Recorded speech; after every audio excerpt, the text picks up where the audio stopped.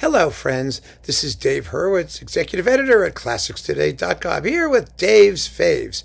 And today I want to talk to you about the very greatest album of classical music comedy ever made. It is this, the Anna Russell album.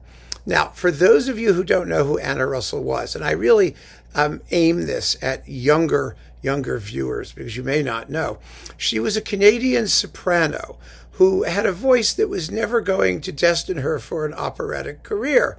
As she claimed, she was prima donna with the Ellis Island Opera Company. She was educated in Britain. She did folk song collecting with Vaughan Williams and those people, at least supposedly. She lived in Australia toward the latter half of her life, and she decided to become a comedian. And a very good one she was. There are 3 discs. There's actually more than that stuff out there, but there are 3 discs of her material on Sony Classical. But this, the Anna Russell album, has her classic routines.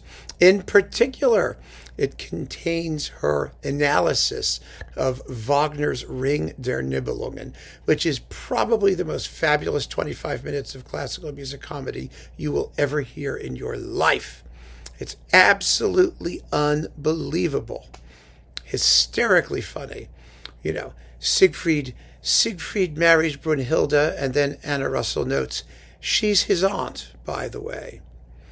And not Brunhilde. Yeah, Brunhilde. That's right. Brunhilde is Siegfried's aunt because she is the daughter of Wotan, and Siegfried is the grandson of Wotan. So there you go. Right? I mean, she just tells it straight, and in telling it straight, it's unbelievable. The scene opens in the River Rhine. In it. Get it? It's absolutely marvelous. I mean, it doesn't sound good when I do it, but when she does it, she's hilarious. You also get here her introduction to the concert by the president of the local women's club. You get how to write your own Gilbert and Sullivan opera. This is absolutely marvelous. Incredibly funny. She does all the characters herself. She does the story. She does the arias. She does the patter song.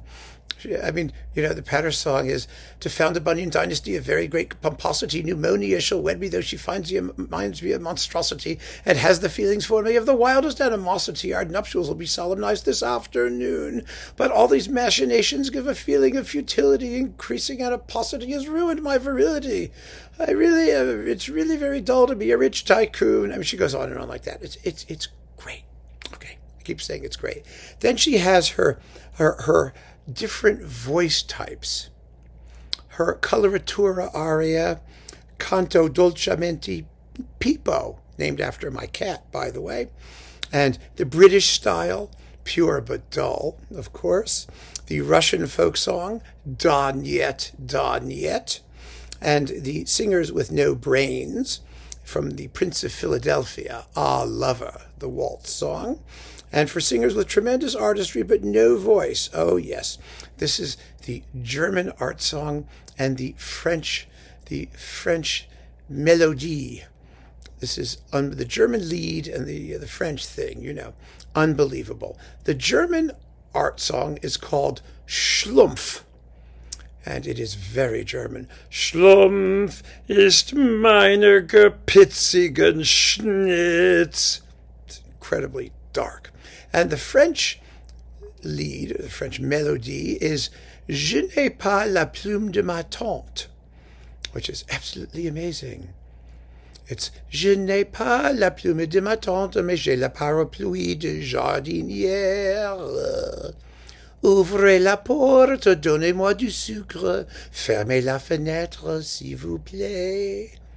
I mean, it goes on. It's an absolutely incredible thing. And then you have the Screechin' Ralph for the dramatic soprano, followed by her analysis of Wagner's Ring. And all I can say is, if you don't know this, you are absolutely bereft of enlightenment. There's a video of her doing her farewell concerts, and one of them was filmed at the Baltimore Museum when I was in college, and I was there for all of her presentations at the Baltimore Museum and then at the auditorium at Goucher College. And it's really very, very special. So talking about comedy is like talking about music. You have to listen to it. You can't really explain it. If you have to explain it, it's not going to be funny. You just get the Anna Russell album and relax and enjoy, because it is hysterical. Absolutely marvelous. She was a genius. Keep on listening, friends. Thanks for joining me. Take care.